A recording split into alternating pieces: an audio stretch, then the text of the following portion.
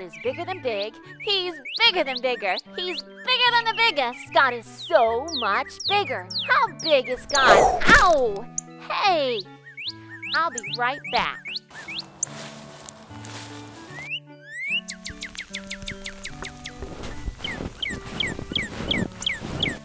How big is God? Well, God is so big that He made snow. Snow is amazing. There's so many wonderful things that you can do with snow, like going skiing or sledding. Hey, you can make a snow angel, or you could build a snowman. How about building a snow fort and having a snowball fight? Or make snow cream. Oh, snow cream is so yummy. It tastes like ice cream. Only don't ever use yellow snow. Oh, every time it snows, trillions and trillions of snowflakes fall down from the sky. There's so many of them, there's no way that we could ever count them. It's like trying to count the sand. God created snow way up in the clouds. Whoa! That was fun. Snow is made up of millions and millions of water molecules. An oxygen atom with a negative charge holds two hydrogen atoms with positive charges 104.5 degrees apart. And when freezing hits, something amazing happens. The negative charge and the positive charges come together, and there's energy, electricity. A snowflake is formed. A snowflake is a six-sided transparent snow crystal. They're beautiful to look at. There's over 100 different varieties of snowflakes, but no two snowflakes are ever the same. Whoa, isn't that amazing?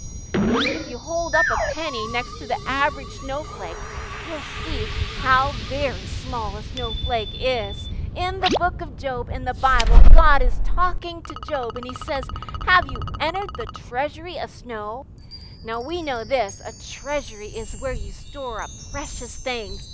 Things that are valuable like jewels. And no one knew at that time that snowflakes were beautiful snow crystals like jewels, beautiful to look at. Not until the invention of a microscope. Now we can see how beautiful these transparent treasures are, that no two are alike. Now look at man-made snow under the microscope. Ew, yucky. There's nothing pretty about man-made snow. But God's snow, it's beautiful. God uses snowflakes to teach us how valuable we are to God. Just as a snowflake is beautiful, it's precious, it's a jewel. No two snowflakes are ever alike. You are precious.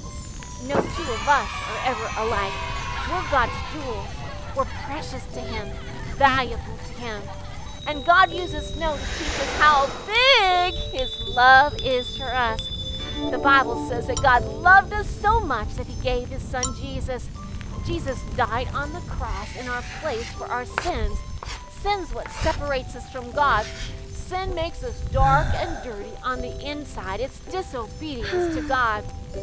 But the Bible says this in the book of Isaiah, "Though our sins be as scarlet," that means dark and dirty, ugly on the inside, we can be white as snow, clean, clear.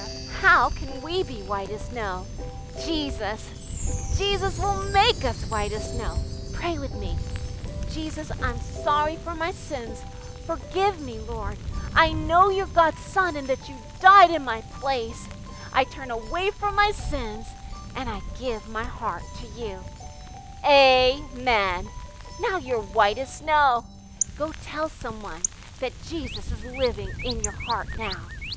Oh, God loves you so much. Hey, how did He get there? Uh-oh. Oh, hey! God's love for you is bigger than big. It's bigger than bigger. It's bigger than the biggest. Is His love for you.